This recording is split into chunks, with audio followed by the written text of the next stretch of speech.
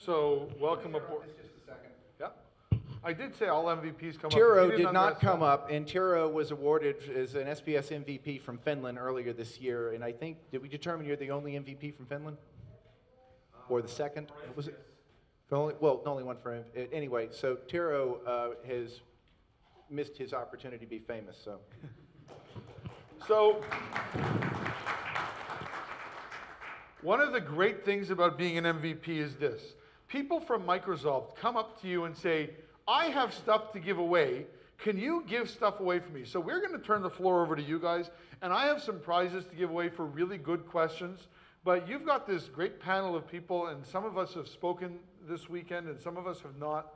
But here's your opportunity to ask us, and I know, how many of you are SBS MVPs up here? Okay, Lee, what's your? Windows Expert IT Pro is the area. So the vast majority, we're actually two different categories, SBS and Windows Expert IT Pro, which is my category as well. But the fact that we are awarded in one category doesn't mean that we don't touch a plethora of other technologies. So we would love to hear from you questions about the program, about technologies, about the future of technologies, the past of technologies, whatever you'd like. We're going to throw the floor open to you, and for really great questions, I've got these really cool SanDisk Cruiser thumb drives to hand out. Shall I be the runner, Mike? Okay, we finally found a use for Ollie. We'll start right up front. Do we have a second mic? No. Is it here? Yeah, we do. Ollie, he's right here. Yes. One. It's not so much of a technical question, but I'd like to ask the question of the MVPs, how the MVP tour has changed your perspective as you've gone around the country and the world and talked to people. Who wants to start? Tiro. They changed his world. Yellow, yeah. It's on. Okay. Yeah. No, it's not on. All that for nothing. You're broken. Yeah, actually, it got me contacted with great people I knew by name from Microsoft, from other MVPs, people around. So yeah, it was great, and it was surprising to find out that the business is same all around. I mean, in US, in Finland, Sweden, Germany, people do pretty much the same, and yeah, it was a great experience. Anyone?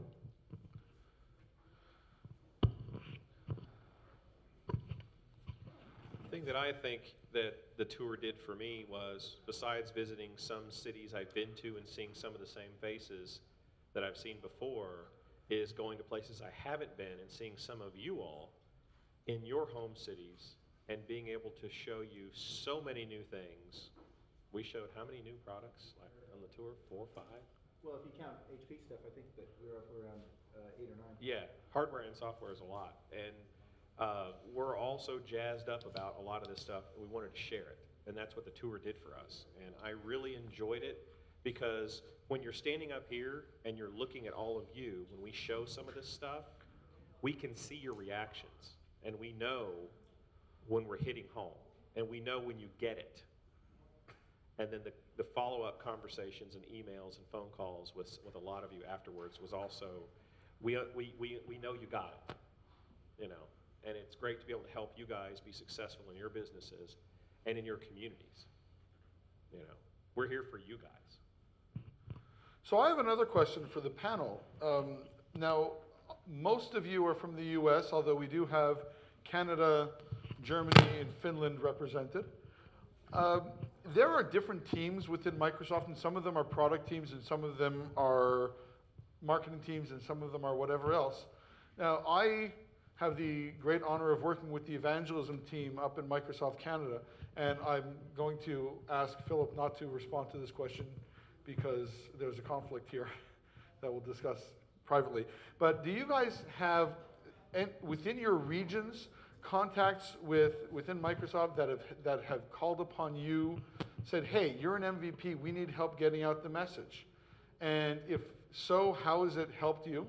And if not, what have you done, or what do you think you can do to make that right and get more involved with Microsoft themselves? Ollie, I know you work with the DP team in Germany. Why don't you? Well, yeah, I just want to jump up in front, as I used to do normally. Yeah, I got pretty interesting experiences with folks from Microsoft Germany, and actually, it seems to be that I have a pretty good reputation right now inside Microsoft Germany to know SBS and those SMB stuff things. So it seems to be the on-job training for the new SBS product manager in Germany to have a to-do list, which would be point number one, call Ollie. And let him give you the 2 hours introduction into SBS and how that product works and what you should do about it and how you should market it and whatever it works in Germany. And so everything I know about the last 5 or 6 product managers before they were even announced publicly to be the product managers, because they called me, which is cool, because that again helps me then, because I help them, they help me and give me smaller jobs for doing presentations and as a Microsoft consultant and stuff, which is great. And you know, other than that, you know, I have so many things going on, just jumping in here to help me out. So. His question about being asked by Microsoft to go out and do things. I would like to suggest that that's probably not characterizing the most common nature of our experience. It's actually kind of rare that Microsoft actually asks us to go out and do things if you keep it into the context of what your perception is. I mean, we have monthly calls or with them about various different things, and during the course of the call, somebody who is on the call from Microsoft is say, yeah, we got a fix for that out. We really appreciate if you could help us, you know, let people know that fix is out there and that they can get it. That we don't get asked to, you know, the sales really on Essentials are down right now, so we're really hoping that everybody would go out and put out a blog post on Essentials and help us sell some more Essentials, because that's not the nature of the relationship. Now, at this point, I'm going to do something that is a little bit controversial, because I tried to just characterize to you that some people might perceive that Microsoft expects the MVPs to go out and market the product. And that's generally not true. And the community roadshow that was done in 2011, clearly there would be the perception that the MVPs were out marketing the product. I think for us, we felt like we were marketing the solution. And if the product had to be bought to get the solution, then I guess that was implicit. So yeah, we did kind of go out and market the product. But I want to make sure that it's understood that it wasn't that Microsoft came up with the idea for those products. The MVPs chose the products. Microsoft didn't come up with the idea of how the presentations would be assembled to try and communicate what the logic was in the integration. The MVPs came up with that. The goals of the event were intended to simply go out and do an outreach to empower community, to empower us and to empower the community to be consuming things. Now, the controversial thing that I'm going to say is that we went out on the roadshow last year unaware of what's happened this year. We did not know what was coming. We did not know the turn of events. When we went out and told everybody that this is the great time to be an IT consultant in this space and the opportunity to sell all of these great products that can fit into the various different slots, everything we said was sincere, was exactly what we believed, and exactly what we would have been doing if we were not out there talking. We'd been out there doing the same work as everybody else, and that's what we were selling. Sometime around the time of the ending of the roadshow at the end of last year, Microsoft did something that is rather in contrast to the experience that I have and that a lot of us have, and I suspect if anybody disagrees with me, they're welcome to have the mic and argue the other point. Microsoft stopped talking to the MVPs. When I say they stopped talking, I don't mean that there was no conversation. I mean that they stopped communicating to us the kind of things that would allow us to see over the horizon and to help communicate over the horizon kind of information, or to assess what they were doing. And I would say that the MVPs in general who are here, I think I know enough of an opinion about everybody here, that the MVPs did not really agree with what Microsoft was proposing to do, and we also didn't know many of the things that they were expecting to do. And to that extent, when you talk about the idea, did Microsoft ask us to do anything about this? You know, basically Microsoft began to pretty much ignore communication to us and or to us intended to go to you. So when everything went dark in 2012 and you only heard things out from Microsoft messaging, that was Microsoft's choice. That was not our choice. And when you didn't hear clarifications from us when information started coming out, it's basically because a lot of the information that you were getting, we were getting it at the same time on the same public press release. We were in no different situation than you were. I can say that we knew that SBS was going to have a retirement date announced. We didn't know when it was going to be announced, but we're not foolish. We realized WPC was probably when it would happen. We didn't know what the pricing changes would be. We didn't know the licensing changes until so late in the process, there wasn't any way that even if we wanted to try and communicate what was going on. Basically what I'm telling you is that Microsoft has moved the line on where they consider MVPs sit in this space. And we are more outside the fence at this time than we have ever been. In the entire time I have been an MVP, I have never felt such a dull ear from Microsoft. They're not listening to us. They're not acting on things we're telling us. They're not telling us things. We feel like you do. We felt a lot like you do. And now I'd like to ask if anybody would like to either say something contrary to that or clarify it further. We also have a question in the back and two up front. Do you still have your question, sir? Good. Just to build on what you said, if that's the case, then I guess where do you guys, because everybody in this room kind of looked to the MVPs as far as maybe some direction and that kind of thing. I don't know if you know this or not, but where do you see your relationship with Microsoft going forward? How does your role change? I'll take that. Why not? I was hoping to get at that. Keep it on the clock, Cliff. So I'm actually going to wrap up a previous question and try to put them both in a nice ball. I got my MVP. I kind of fell into it.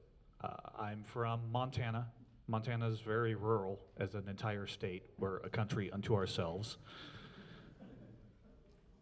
It means that even in the heyday of Microsoft's communication, we heard about this thing called TS2, and we heard that there were buses with technology that would go and visit people, and they just avoided Montana. Montana didn't see Microsoft. Yeah, and this was when Microsoft was spending plenty of money going to bizarre places. We'd hear that they went to a 10,000 population town in South Dakota. Not a 10,000 population state. You know, it's Montana. It's not Egypt. I mean, come on. You know, they just, for whatever reason, they avoided Montana. We were almost as bad as Wyoming when it comes to the map. I never figured it out. So I was used to being passionate about technology because it solved problems. It was a solution. It was a way to achieve a greater goal, regardless of what that was. Apparently, at some point, that got somebody's attention. I got this email. I was about the technology. I wasn't about the recognition, and I was just one lone voice way out in the middle of nowhere. So I get this email about this award. I say, sure, why not? 6 months later, I get a box on the doorstep. I had forgotten about it. And there's this award package and an NDA, which, okay. Signed that, and suddenly this whole new world opened up to me. And But that meant a lot. That meant that the effort I was putting in was recognized, but I was never gunning for that award. Now that Microsoft, and I didn't forget the question, I'm bringing it back around. Now that Microsoft is pulling back, my role hasn't changed. For me, the importance is building the right solution to empower the business, to empower the nonprofit, to better the community, whether that's a technical community, whether that's a virtual community, whether that's the town you live in. That's what's important to me. That's what made me an MVP in the first place. And I would say that's probably what made most of these people's MVPs was their passion about something greater than themselves and greater than a single company. And that's the way my relationship is going to continue to be from moving forward. If Microsoft wants to move that line, that's their choice. I'm a resource that they may or may not choose to use, and I may not offer every resource they wish they could from me. But as long as I can collaborate with them to build a better solution, I'm going to continue to do so. And if they choose not to engage in that process, I may continue to try, or I may choose to engage somewhere else. But for me, the passion is about the end game, not a particular loyalty to a person or brand. I hope that makes sense. So who's got this gentleman over here? You want to bring him the... Sure. Cliff and I work together. I walk the mics, he stands and tries to knock over things. Yeah, a couple comments on that. One is, as a Microsoft partner, we were hearing a lot of the same things too. And I've talked to a couple of the MVPs, and nobody in this room knows that or thinks that you all were holding out on us. Everybody agree on that? So Microsoft's taking a step back. We still depend on you guys to help give us some direction, to help us figure out where are we going to migrate from here, to help us plan for our clients, and also figure out how are we going to get out of this mess when we're going to talk to these clients and say, oh, by the way, your next migration is going to cost you 3 times what it should have cost. So we're going to be looking for your help to figure out the best way to migrate them to the next platform, whether that's Exchange 2013, Office 365, or in 2 years, who knows what the heck's going to be out there. So that's pretty much all I've got for it. So, by the way, let me give my perspective because of us. I'm the one guy who works for Microsoft and is an MVP, which is really not supposed to happen.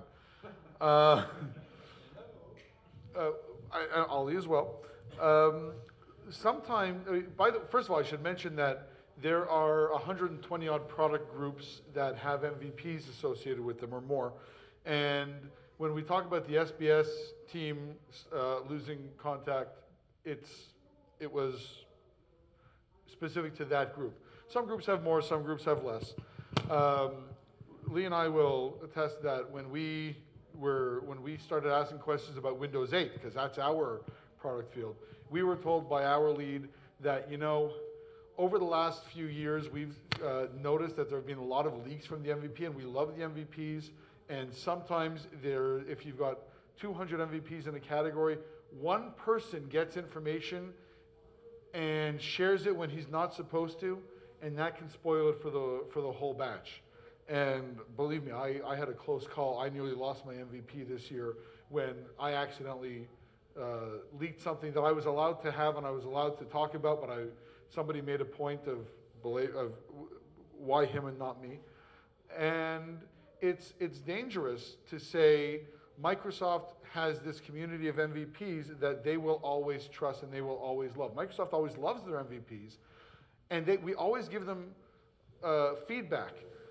But sometimes that feedback isn't in line with what they think, and we are 4,000 MVPs worldwide, more or less. 4,500, 4,500. We're not the only ones out there, and it's hard for us to accept that sometimes. And we've had some fights with them that I think some of them we should have won, and some of them we should have lost. Just a comment. I'm a business owner. My wife and I own our own IT company. We've been at it for about 10 years. Obviously, SBS has been a bit of a mainstay for us. On the MVP side, yeah, it's been great. It was a recognition. Okay, that's all fine and dandy. Now, here I am and my wife. We've got a business to run. I got inside information that I have no clue whether I'm allowed to share it or not, as Mitch mentions. I'm in a dilemma. We're all in a dilemma. You all are in a dilemma. And what the chicken do I have to say about it? I had to be almost completely quiet until things started to get out in public and we're given permission to say things. So for some of us, can you imagine the struggles that we've had not being able to say anything with what little we did know, because that fence has moved quite far compared to the way it was many years ago. Imagine the struggles of, oh crap, can I say this? Can't I say this? Shoot, I don't know if I'm gonna be able to go anywhere with it. So when the release happened and we were able to start talking about all this stuff, we're sitting here going, okay, what exactly do we have to say? Because we're in the same boat. We're not 100% sure on where we're going. Tomorrow, we're gonna have a conversation at the end of the day. I know I'm competing with Harry, but please do come in. We're gonna have a pretty good conversation. And I'll share a lot more with you about the struggles that we've had about our business, which I'm guaranteeing, based on what I've seen over the last couple of days, that all you all are struggling with as well. And we'll talk about what direction we can go in and how we can live going forward. I want to address something that you mentioned real quick.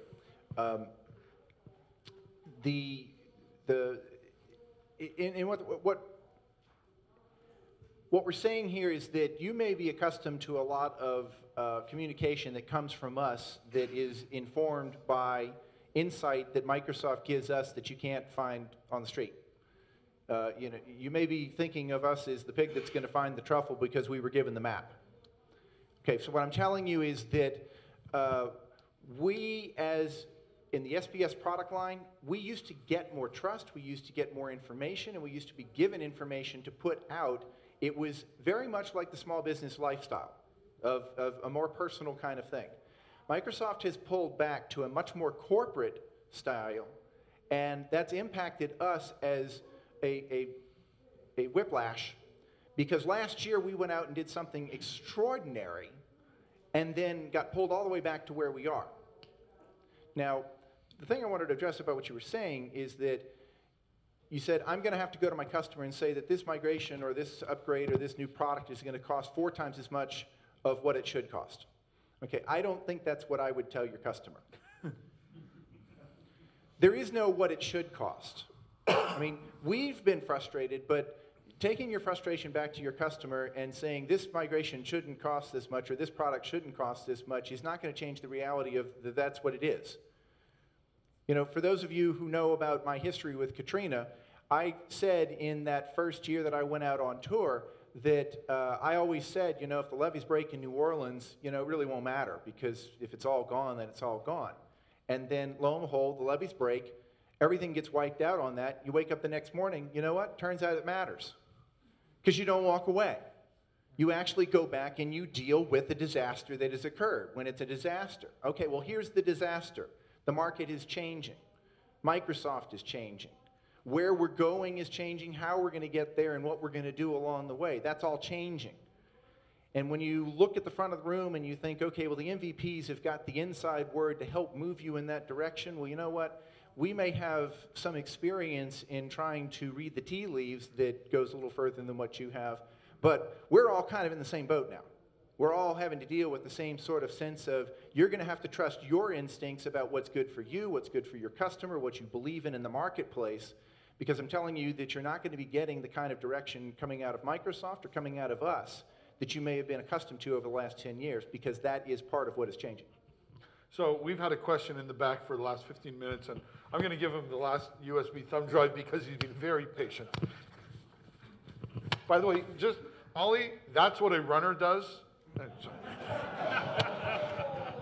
Thanks. You better run now. I've got an actual kind of pick the MVP's brain kind of question regarding Office 365. And I couldn't get a really clear answer on this from Microsoft, so maybe you guys have some backdoor knowledge on this. But I was examining a couple of client scenarios, of course, in the in this whole light of the 2011, the end of SBS and all that stuff. Anyways, Office 365, the Microsoft Office 2010 Professional, whatever, within Office 365, now sort of officially the cheapest way to get Office out to the clients, doesn't run in terminal server environment. Comes up, wrong license model because it's not volume, it's the other model.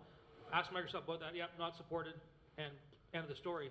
Now, do you guys have an inside track on whether Office 365 deployments are going to be supported in terminal services for remote desktop environments? So first of all, even if you weren't waiting for 15 minutes, that's an excellent question.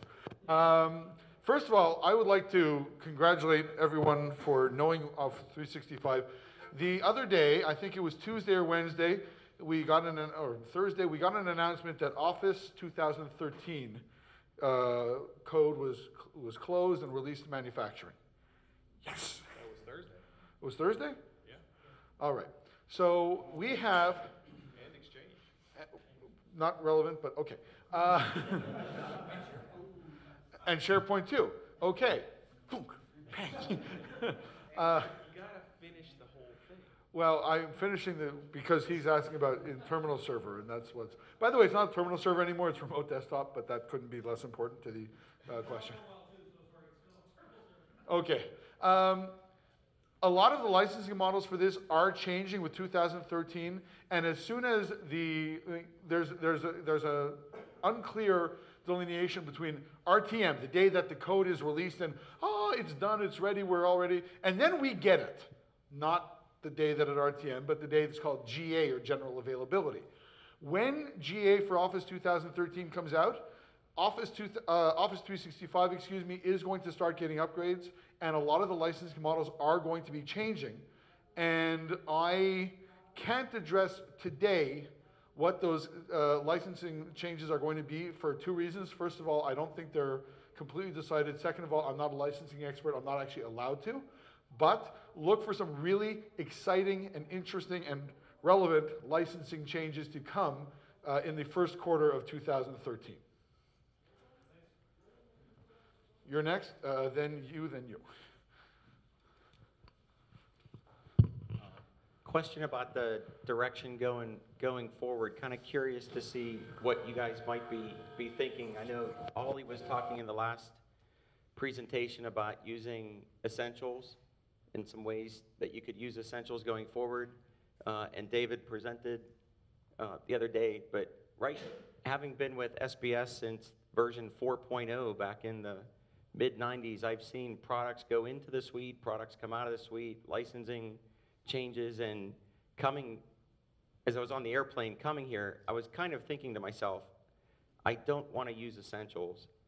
I should just choose Standard, because there'll always be a Windows Server Standard, and they won't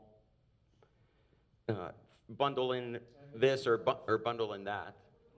Will there always be an enterprise? Well, I was curious your thoughts on, do you have any hesitation to start using Essentials for fear that in 2 years or 3 years that won't be here the way EBS isn't here anymore?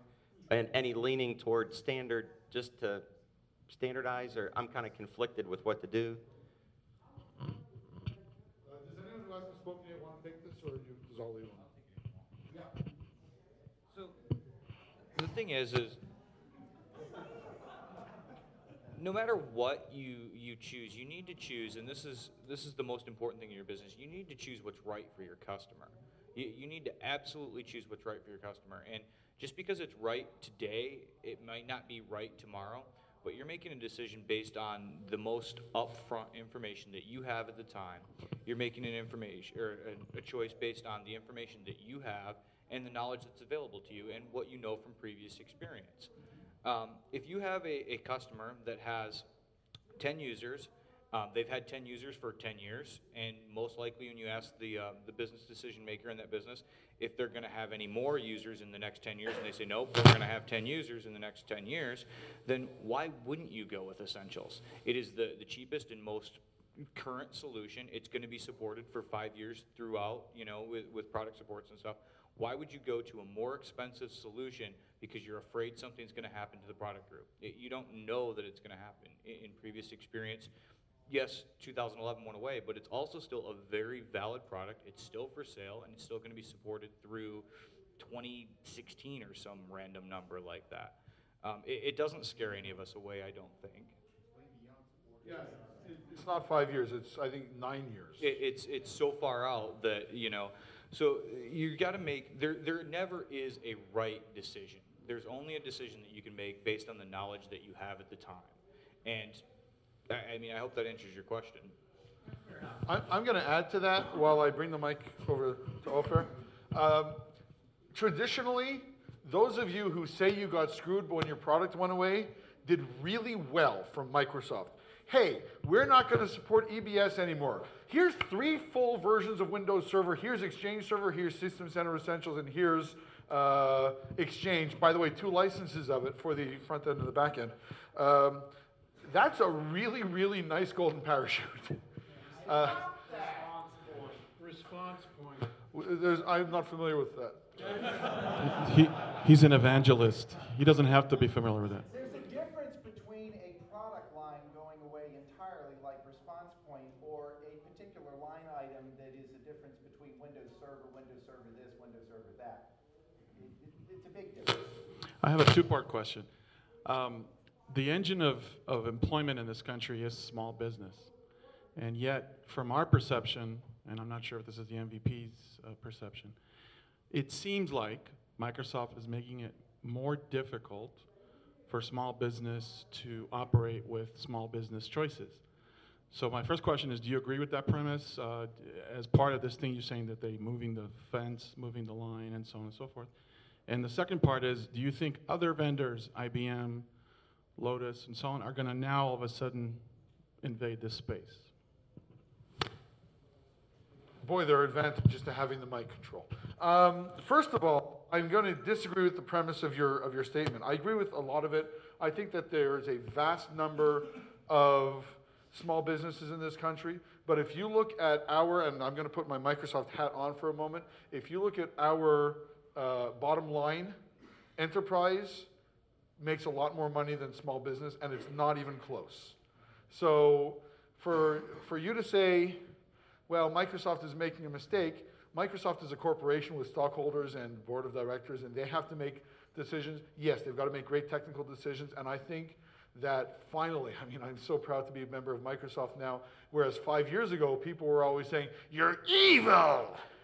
But on the other hand, I don't think that they're making it harder for small businesses to do business as small business. They're evolving the way small businesses are going to do business, and What happened to that part about people who haven't answered the question?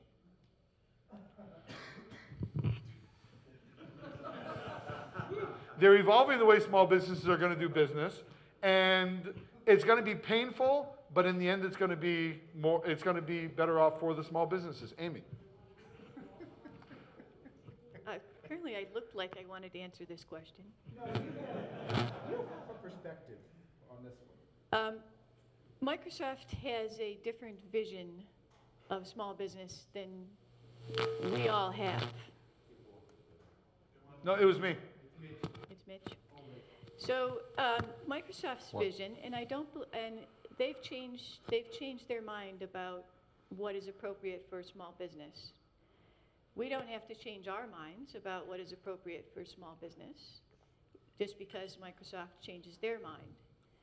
But I believe that the other vendors in the space are not going to rush in and save the day and create something like SBS for us all to start suddenly selling. What was that Lotus Note server called? Yeah.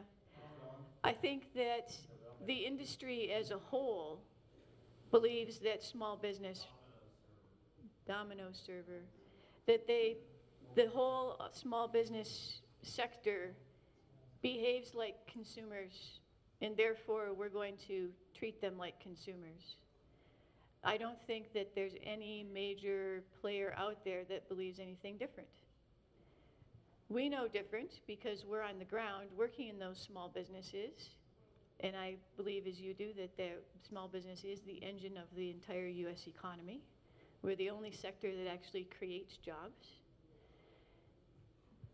So what are we going to do?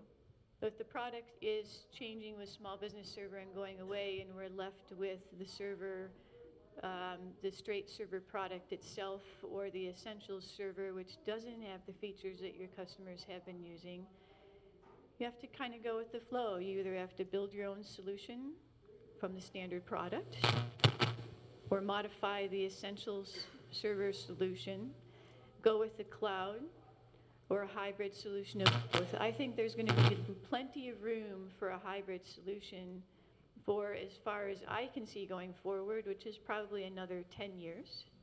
I think that that hybrid solution remains in place during that period. Amy, I want to ask you another question that pertains to Ophir's second part of the question. Are the other vendors going to step in? Such as, you mentioned Google and one other? I mentioned whoever it is, IBM. Okay, well, IBM I've addressed. IBM used to make they still make great hardware, but unfortunately, I actually met with the guys who were the people who developed Domino Server, and I was all excited to work with them, and I was all excited to start playing with it and everything, and then it went away. It stopped being. As for the Google side of things, you're saying that is Google going to step in? Google did step in, and for 2 years, people were saying, wow, I should be using Google Apps instead of this. Well, Microsoft actually adapted and is looking a lot more like Google Apps on free and paid solutions with the SkyDrive web apps and the Office 365. And it's kind of hard to win when we answer the market as they asked for and then get asked, well, why did we change? But it's going to be an interesting space. I think there is a need for an on-premise small business server type product. But it's going to have a cloud engine to it as well. I have a question for the audience. How many of you think SBS is dead? Show of hands, please. Okay. It's not dead. How many of you know what SBS 2011 Essentials is? Compare its features to the new SBS, which is now called Windows Server Essentials 2012. You will see an identical situation. What's a little bit different is the name.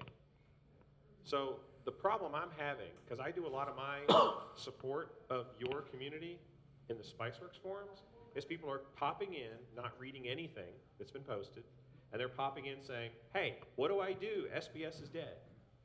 And it's getting really annoying. Okay, we had a question up front here. Was it you, sir? It was you. Okay.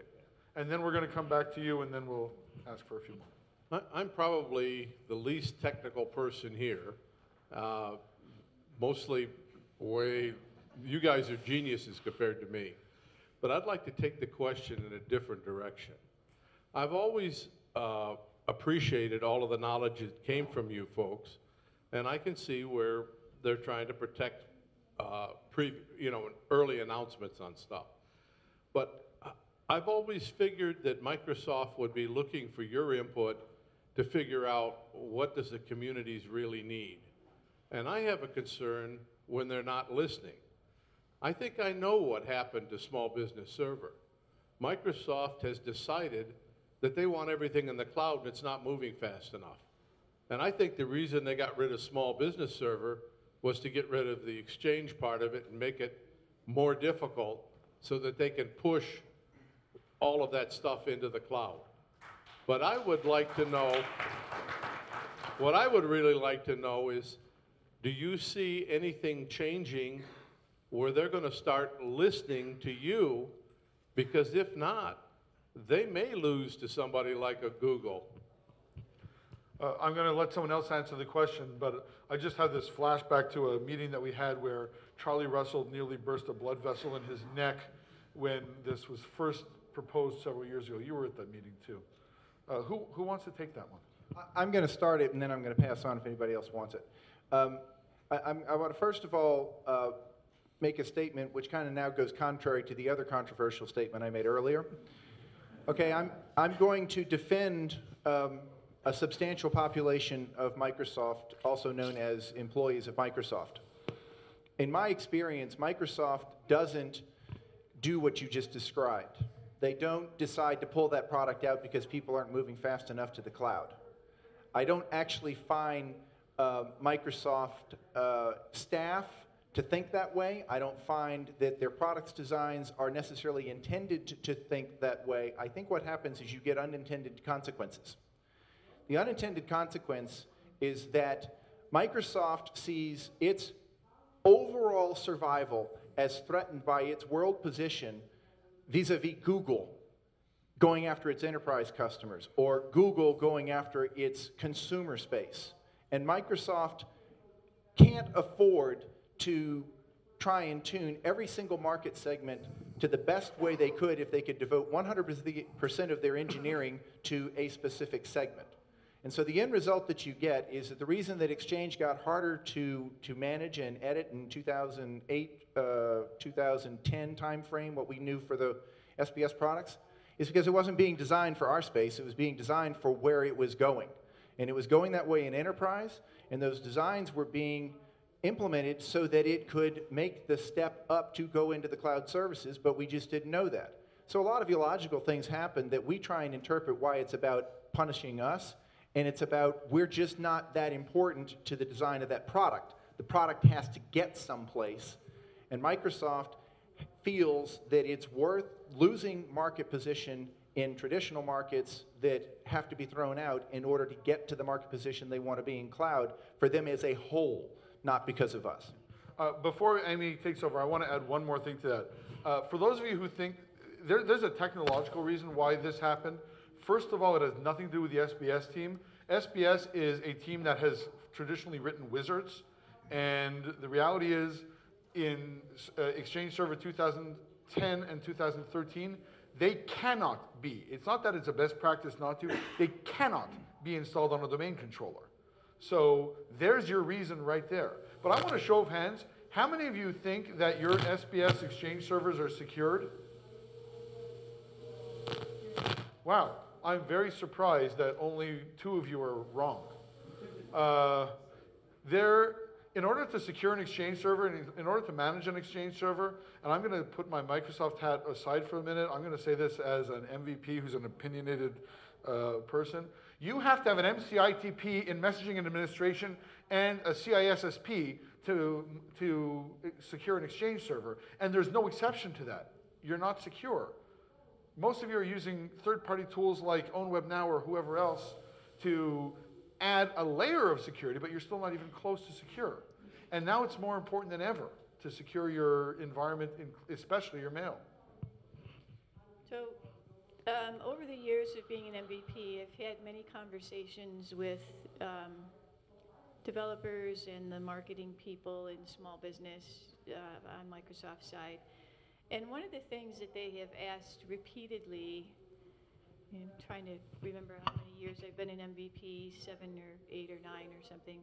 And every time I would see them, they would say, how do we get you to support more small businesses? And every year, we go to a thing called MVP Summit, and Microsoft puts the same slide up on the board every year. And it shows 145 million small businesses and 3 million copies of Small Business Server. How do we get from 3 to 145?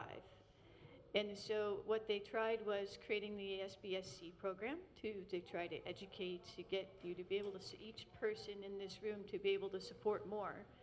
And so one of their goals is always to increase the number of customers per IT person. So if I can go, and we know, right, each IT professional, if I'm supporting those by myself, I can handle about 25. And that really has not changed, and it hasn't budged, even though we went from 2000 to 2003 to 2008 to 2011, still support about 25 customers each. Until you add the cloud stuff into that. And they take away some of that management from us and put it into the cloud. And you'll see in Microsoft's messaging that if you look, what they're saying is you can now support 3,000 customers because we're going to do all of the maintenance for you, and you just have to get out there and sell it. And you can now have 3,000 customers instead of 25 customers. And that's what Microsoft wants. They want each of you to get out there and have more customers, and the way that they think that they can empower you to do that is for you to sell to the cloud.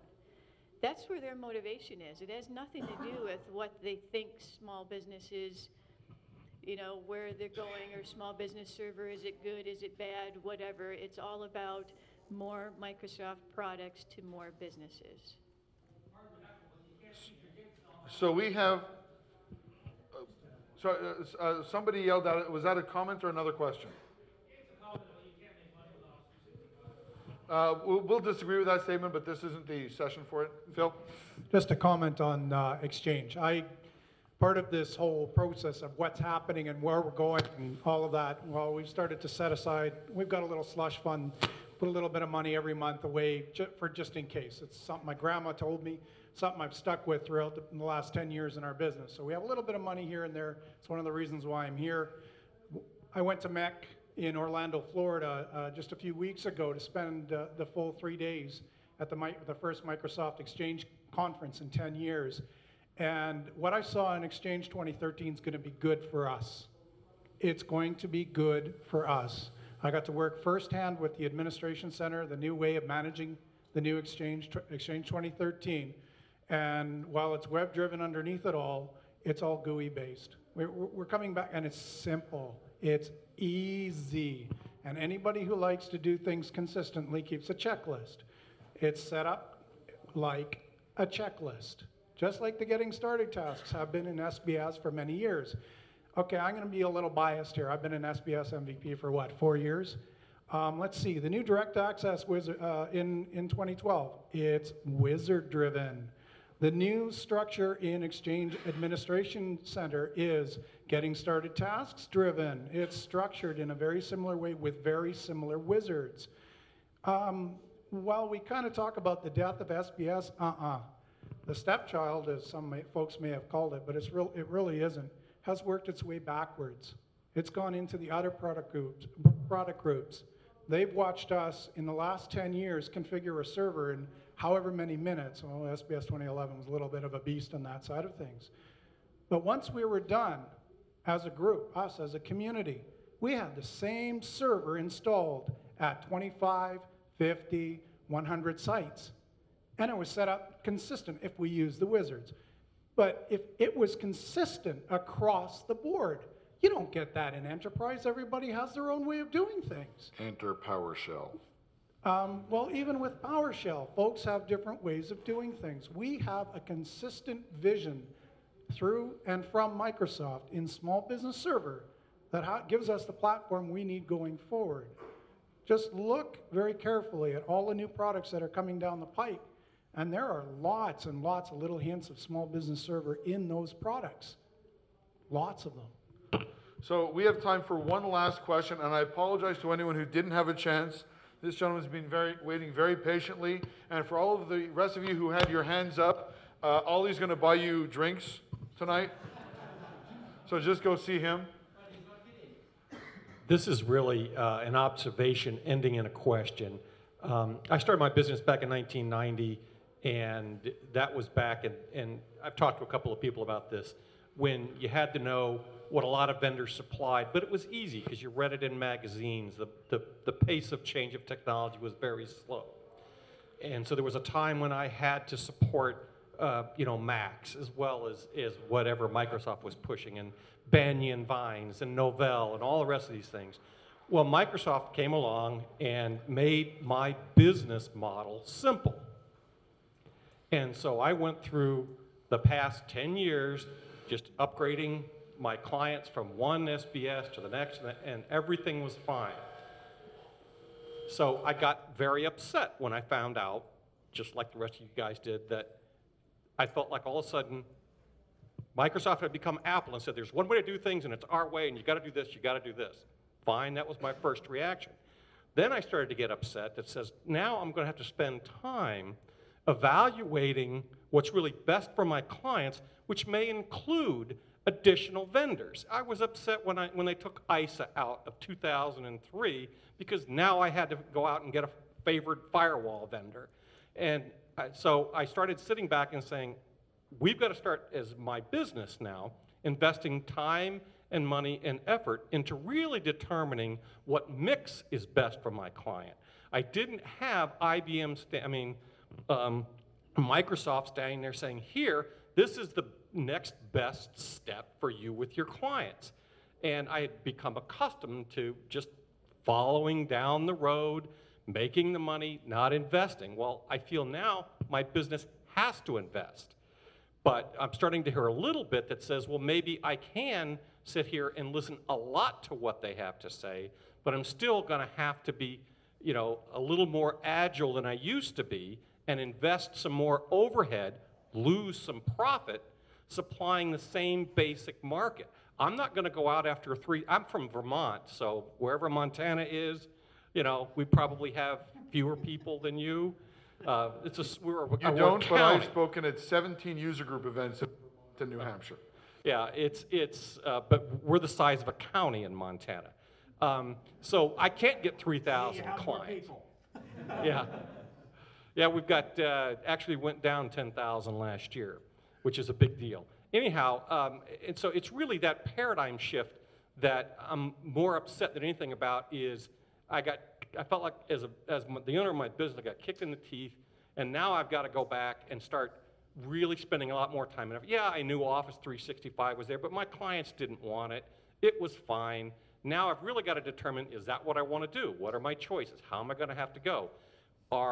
And I can't rely on Microsoft to help with that roadmap yet. They're not talking about it. They had a good chance to talk about it first thing yesterday morning. They had to get another, they didn't even talk about it themselves. They had to get one of, a business owner up there and say how wonderful all this change is going to be. I wish they had taken the opportunity. I remember the days when this conference used to be at the Microsoft campus. Well, it's not, and it's not going that direction. And so I don't know whether Microsoft cares about our space or not. I really don't know at this point. But I'm going to have to spend time and money and effort finding out. And that's something I'm not sure MVPs are going to be able to help me with, because you guys were great in saying, hey, this is what this stuff can do. And if you have a problem, I've used third tier before, not to give them a plug. It was easy to do business. Now I'm seeing it's going to be a lot harder. I want to take a moment and just applaud when you said, because you're absolutely right. Okay, unfortunately, we are out of time, and we're 3 minutes over now. So I'm going to give you the mic, and then I'm going to ask you to bring the question up front so we can have a conversation. But I do want to thank everybody. If you do have another session or somewhere else to be, thank you very much for coming. Please fill out your evals, but I'm getting the hook from the back of the room. Okay, so the only thing that I want to correct about what you said is that you don't have to take less money and make less profit. You have to adjust your thinking on how you continue to make the money and the profit that you need. The second thing that I want to say is that this discussion will pick up almost precisely on that endpoint tomorrow morning. Cliff and I are doing a session, I think it's at 9:30. I don't know if somebody can. At 9:30 in the morning, which is the future of skilled IT. That'll be in the morning. Who else has a session tomorrow? And what time's yours? Last one of the day, competing with Harry and End of the day. And does anybody else in here have sessions?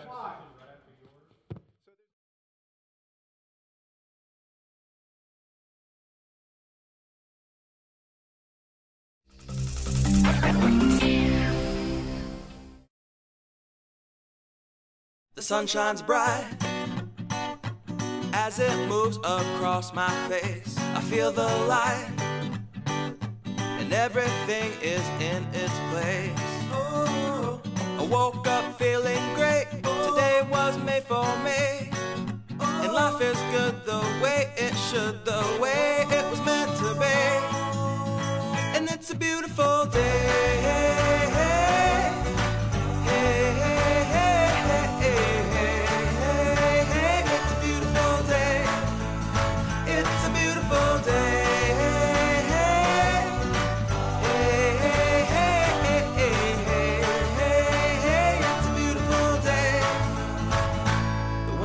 Blowing